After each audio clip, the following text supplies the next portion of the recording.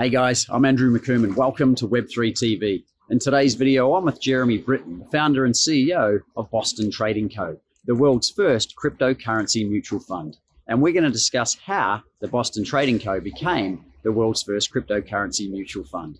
But before we do, make sure you register to watch every episode of Web3 TV here, where we share inspiring stories of all things Web3, making a difference to the world. All sorted? Okay, let's go and meet Jeremy.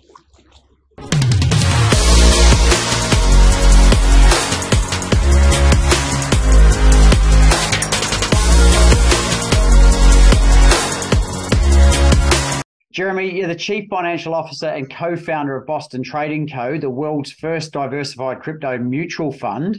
You're also a wealth coach, a best-selling author and keynote speaker in holistic wealth and the business space. And you've also got a passion for accelerated learning and NLP, or for the viewers who are not familiar with that, it's Neuro Linguistic Programming. How did this incredible journey actually begin? My God, you make me sound really interesting. I'm going to get you to introduce me to people at parties. That's fantastic. Mate, the way backstory is my parents are both school teachers.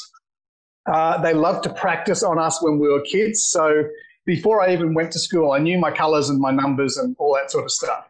So I used to think I was smart when I was at school because I was maybe 12 months ahead of the other kids in the class. And that's, again, thanks to my parents, because they just loved education and teaching people things.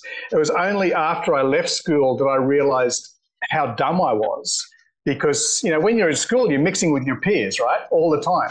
And you're mixing with employees. Like, I had a job working flipping burgers. My teachers who taught me, they were employees. They were paid to be there. My friends were employees. My friends' parents were employees. I didn't meet anyone who was a business owner or entrepreneur until I was 18, 19 years old. And some of these guys had actually literally dropped out of school when they were 14 or 15 because they weren't good at school. They were very good with their hands. And, some of them owned car yards, or they owned cabinet shops, and they owned buildings and things like this because they were very, very good with their hands. And I'm like, I'm really dumb. I've educated my brain so much and thought that I was good, until I came out of the playground and realized that there's people out there who are not as educated as me, but they're really doing well in the world and winning the game of life because, the guys who own their own companies, they don't need to be clocking on at 9 in the morning. They don't need to be there locking up at 5 o'clock in the afternoon. They're having a life. So I went on a very, very steep learning curve when I was 19. And I was lucky enough to be mentored by guys who worked in the financial services industry. And they started teaching me things that they'd learned, things they wished they had known when they were 19 years old, and learning from the people that they'd learned from. And that's the great thing about, education, is you can keep going back. You can read the old books that were around back then. You can read the old stock charts that were around back then and say, when this happened, this happened. When this happened, this happened. And realistically, financial services are not that exciting. There's either the interest rates are going up or the interest rates are going down. The government's either good or the government's bad. There's either a war on or there's not a war on.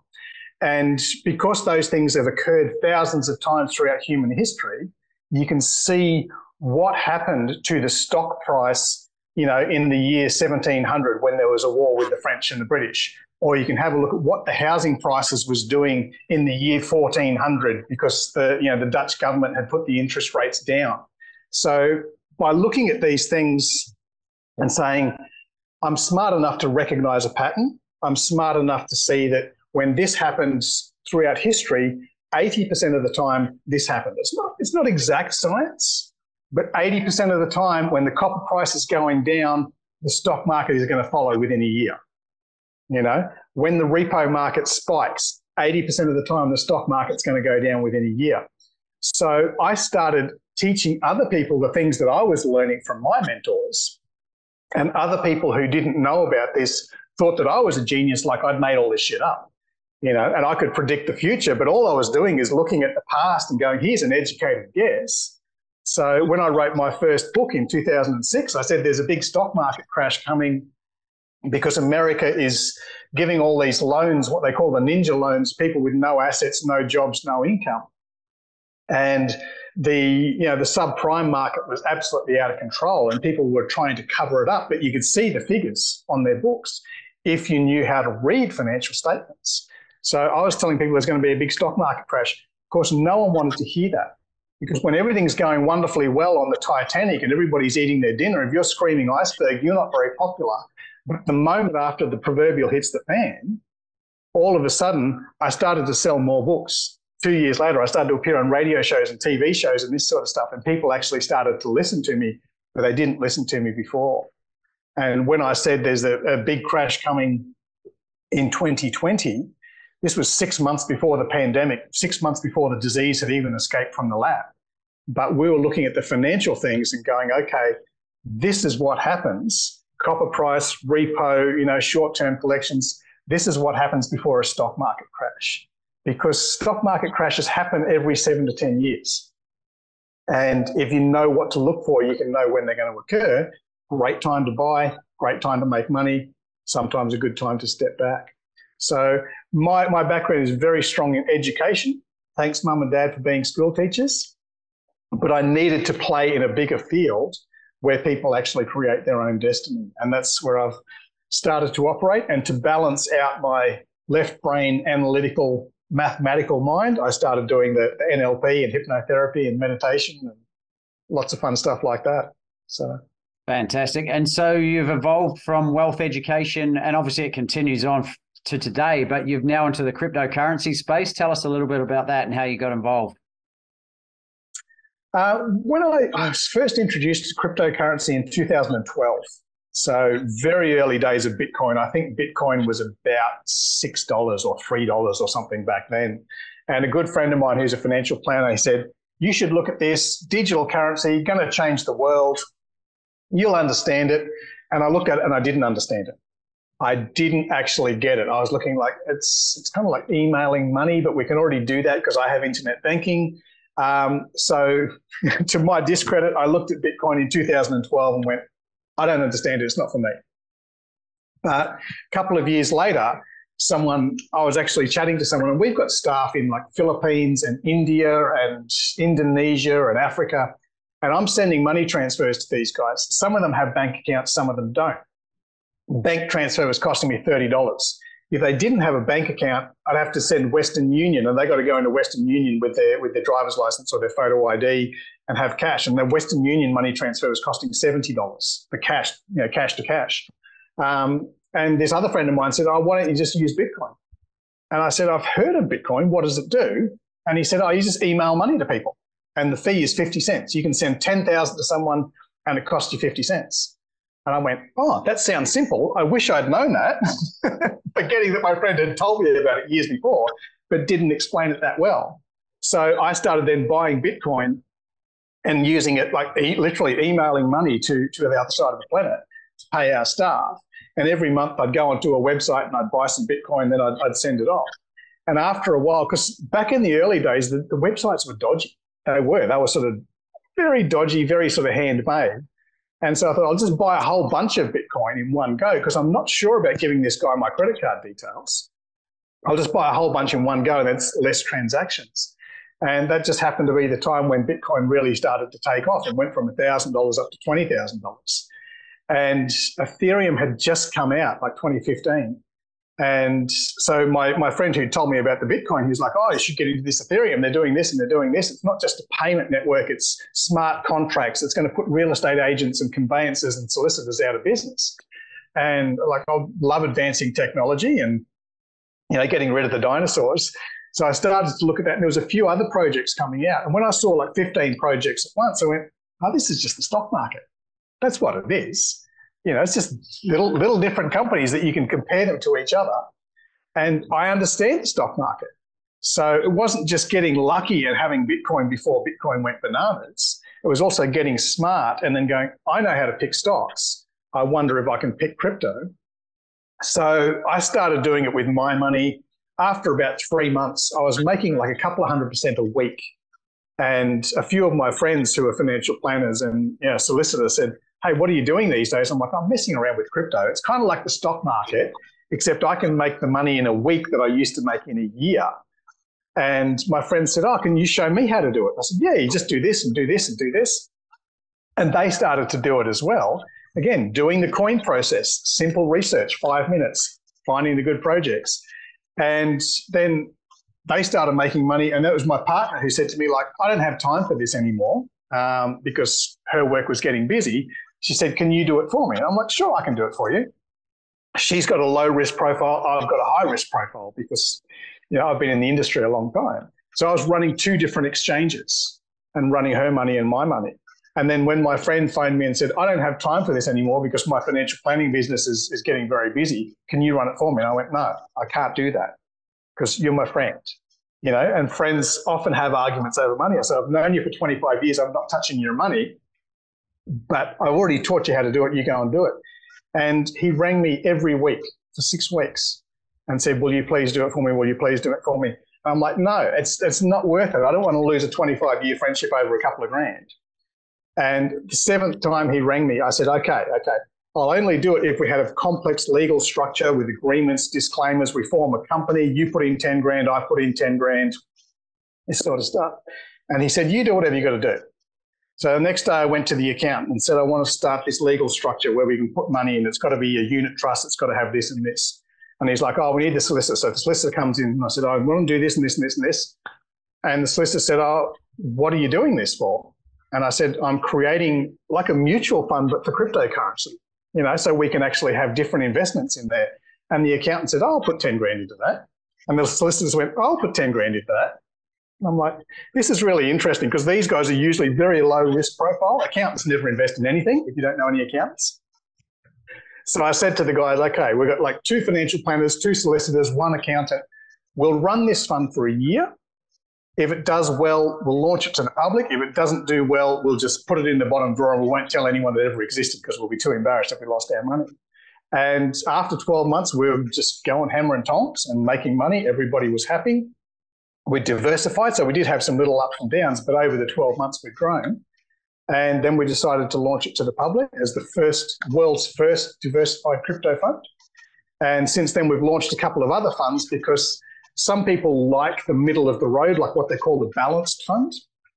Some people want a very, very safe fund that's good for grandma, no ups, no downs, it just pays 5% interest. And some young whippersnappers are like, I'm 22 years old, I want to put 5 grand in this thing, and if it triples overnight, great, and if I lose it all, I don't care. So, okay, so we've got small, medium, and large, and we can cater for a few people. Because when Vanguard and BlackRock and these guys launched their crypto funds, you know, they had 1 fund. And then a couple of years later, they added a couple more. And I think now, what's Vanguard got? Like 10,000 different funds? Hi, Jeremy. It was great to hear the story behind how Boston Trading Co. came about. So who would you say it's best catered towards in terms of investing? I think like in Australia, I think it's 85% of people have actually got a managed fund rather than doing their own stock market investment. In the US, it's 90% of people have got a managed fund rather than doing their own stock market investment because most of us are busy. Most of us don't have a lot of time on our hands, and some people just simply don't want to learn. I don't want to learn how my car works. I don't want to tune my own carburetor or adjust the timing or the spark plugs. I'm just like, it's got those things, and I'll take it to the mechanic. So realistically, there's some people, and it'll be different for stage of life. So if you're young and single, you've got plenty of time on your hands, then you can do the research. You can actually learn how we buy our own cryptos, how we invest in the stock market, and how we do it successfully and safely. You've got plenty of time. But then 5 years down the track, 10 years down the track, once you've got a mortgage, once you've got a well-paying job, once you've got 3 kids under your feet, you don't have time to do it yourself anymore. And that's when you start to outsource things. We've seen an explosion in outsourcing. People get someone to not only water their lawn and walk their dogs, but also to do the cooking for them. You know, you have these meal delivery packages and that sort of stuff. So people who are getting to the stage where they don't have time, that's where we come in. People who want to do it themselves, we can also teach them how to do it. So at least they can do it safely. That's the minimum, because so many people have lost money by investing into the wrong stocks at the wrong time or the wrong crypto at the wrong time.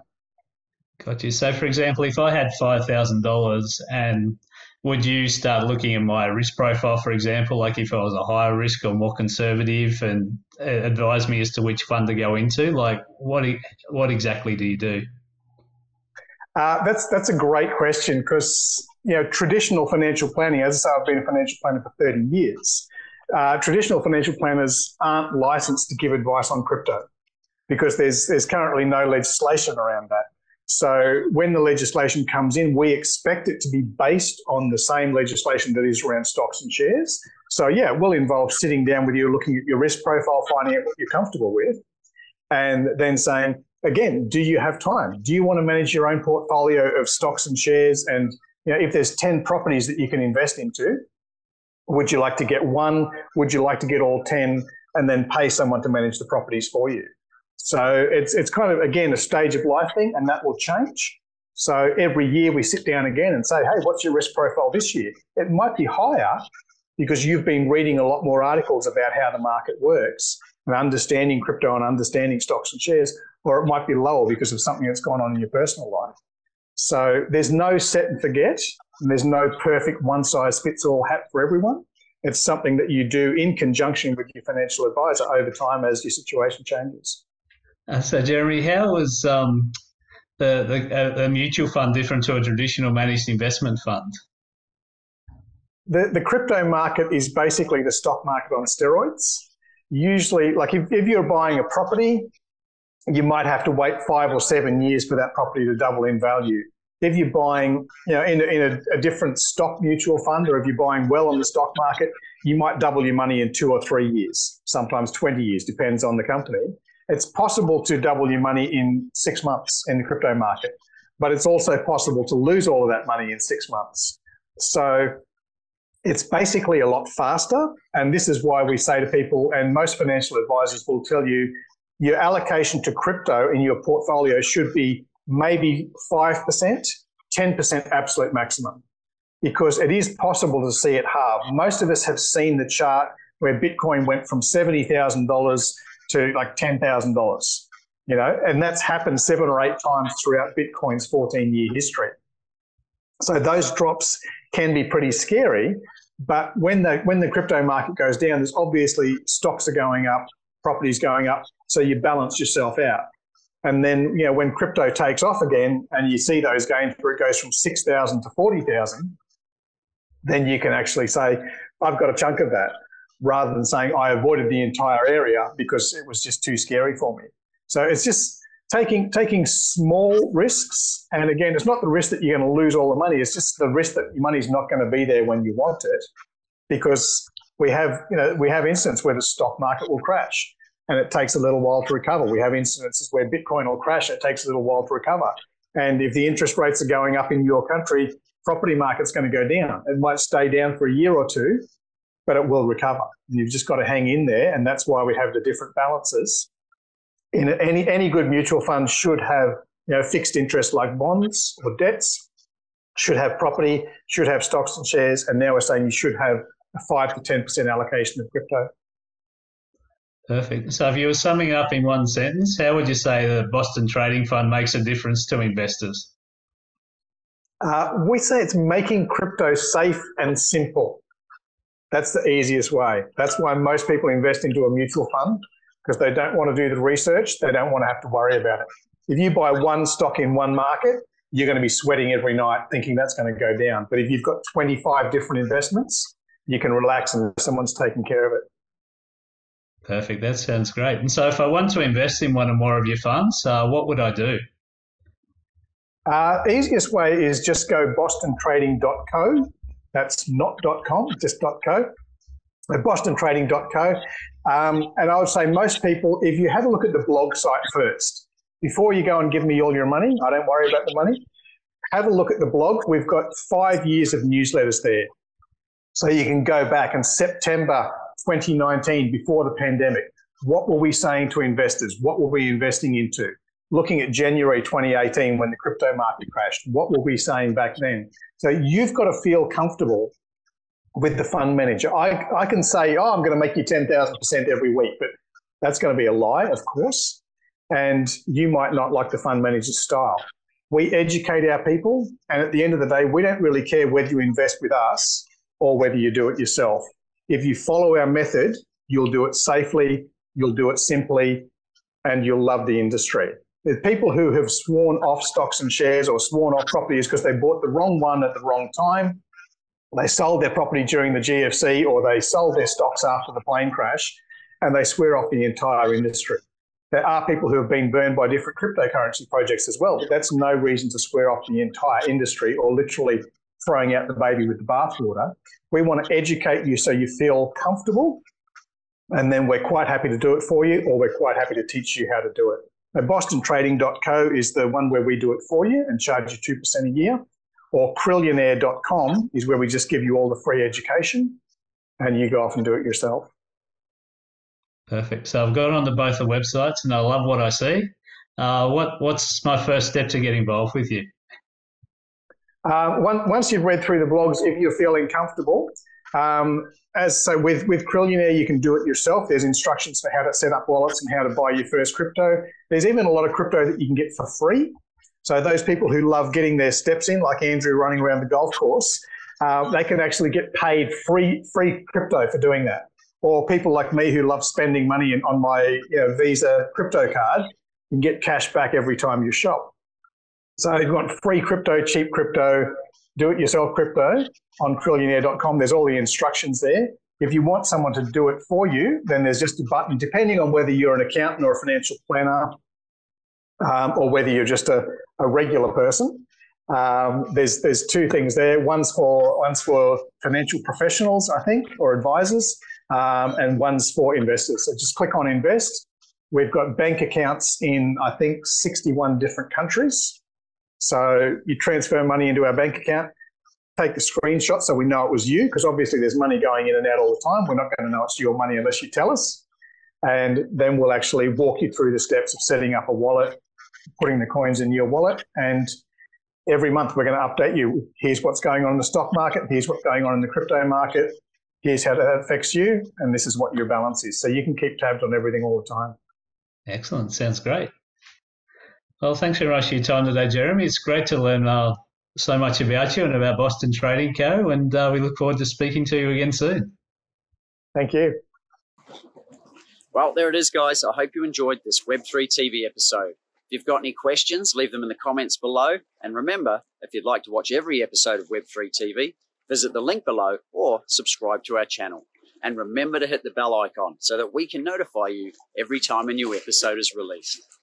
I'm Andrew McComb, and I look forward to sharing more inspiring Web3 TV episodes making a difference to the world. I'll see you soon.